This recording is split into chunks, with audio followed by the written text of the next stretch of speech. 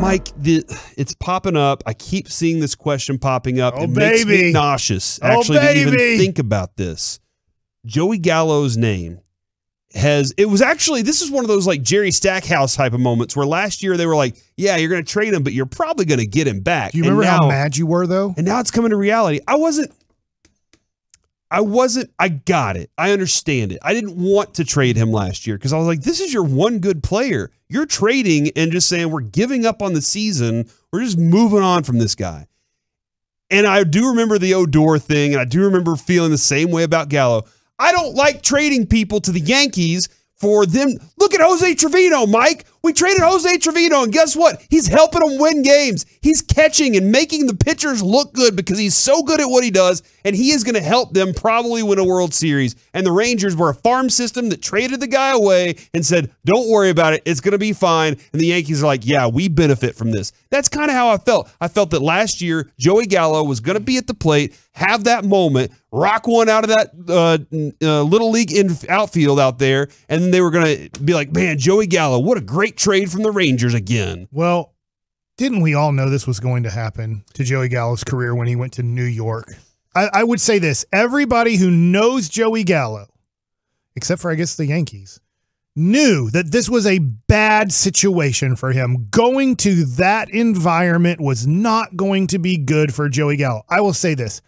I didn't know he was going to be a 160 hitter there. I thought that he would be under 200. I thought he would be somewhere between like 185 and 205, somewhere in there. And he was going to ultimately not like the environment of the Yankees media, the Yankees fans. And they are great. I mean, the Yankees are having one of the greatest years in Major League Baseball history, but I bet Joey's not having a lot of fun batting 168 with a 629 OPS, just to give you an idea. 10 home runs? In a full season. He's kind of gotten hot for that, honestly. In a full season, OPS-wise, like, it doesn't even compare. I'll just give you, in 2021, right before he got, obviously, he got traded from the Rangers, but he had a 869 OPS. Is that good? With the Rangers, yes.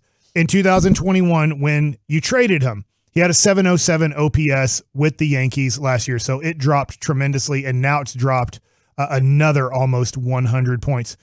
In 2019, I'm going to take out the COVID year. It's very tough in 57 games to get a read on what your stats were going to be, because we know Joey.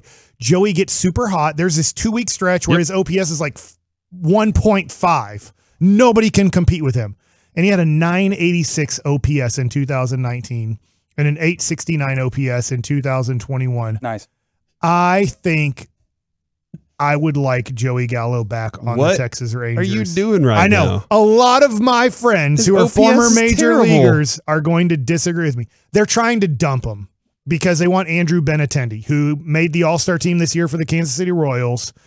He's a guy that came up in Boston system, and he has found himself again. He's a better overall player than Joey Gallo because of his ability to get on base. Joey Gallo has very little ability to kind of get on base. I know that he's better and better with walks for the most point in his career, but still never a great walk guy.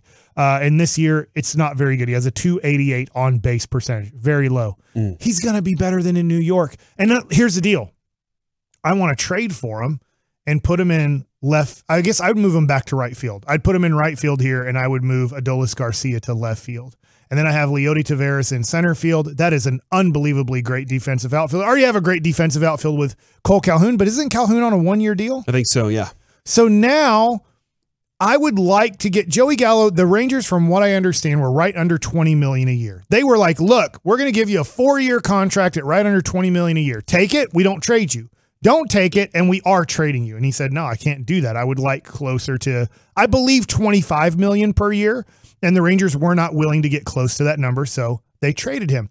Well, as bad as he has played, his number is going to be so low in what you can sign him for that I'm not opposed to. It's not like the end of the world, but I'm not opposed to bringing back Joey Gallo and signing him to like a 3-year, $36 million deal. It might even be less than that, but I'll put it at like $12 million per year. And I think batting 6th or 7th in your lineup and being one of the best defensive right fielders in the game. Mookie Betts is better than him. Aaron Judge, honestly, might be better than him or as good as him in right field. But you get one of the best defensive right fielders, and I think you get a guy who would bat around 220-ish, just like he batted for you in 2021 before he got traded. Cole Calhoun, by the way, is on a 1-year, $5.2 million deal with a club option. So that might be like, I don't know, at $5.2 million a year, is that a better to pick up that option after what he's done this season? I would pick him up, yes. I would pick up his option because I think he's very tradable. And you might Gallo? trade, honestly, you might. What if you traded, what I think the Yankees are trying to dump Gallo. Okay. And I will say this.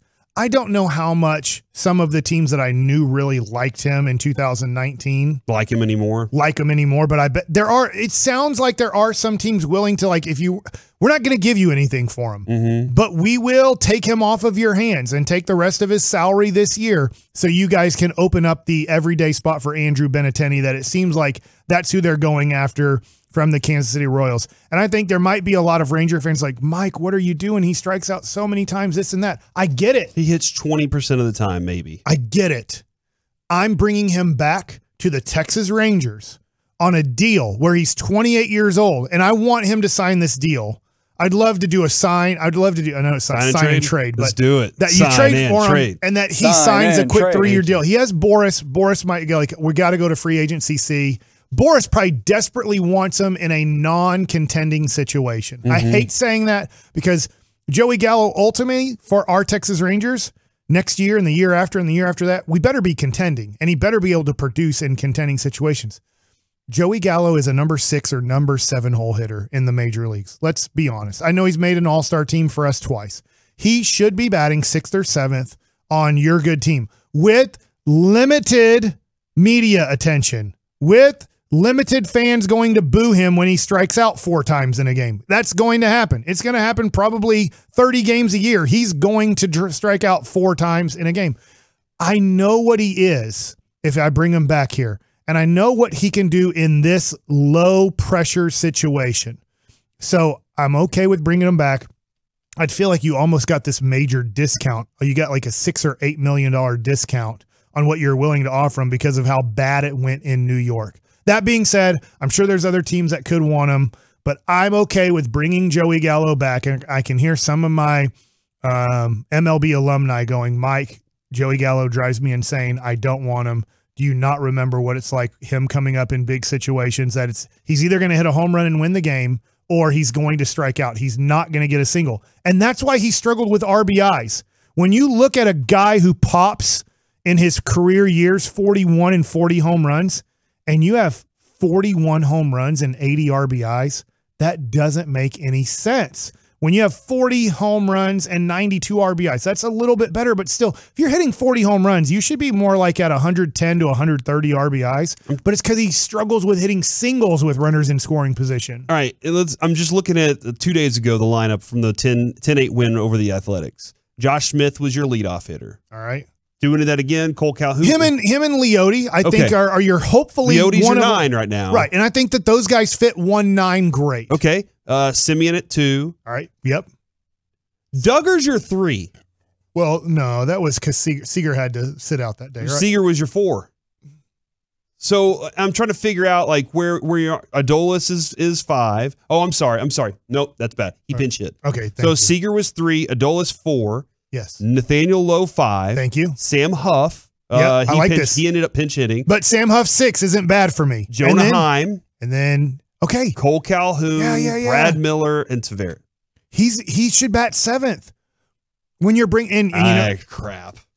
You might be right. All of a sudden, I have a guy. Yeah, he's going to strike out 200 times. I already know that. I know that his on-base percentage is going to just be okay. But that's a lot of power in the 7 hole, maybe. Like, that's a lot of power in 8 hole, maybe.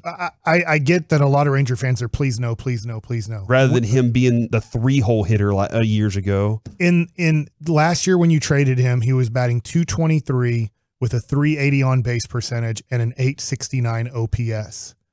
25 home runs, 55 RBIs. Now, that's more than halfway through a season. It's 95 games. But if you bring back a guy at $12 million a year who's going to drive in, I would hope from that position, 80 runs, play great defense. You know what you're getting, a huge strikeout guy, but a guy that also, he can transition to your first baseman too. He's too good of an outfielder to move to first base. Got a great arm. But Nathaniel Lowe does struggle at first base as a defensive player. He's improved so much as a hitter, but I do think this gives you options with Joey Gallo and his, because he can play left, right, and first base.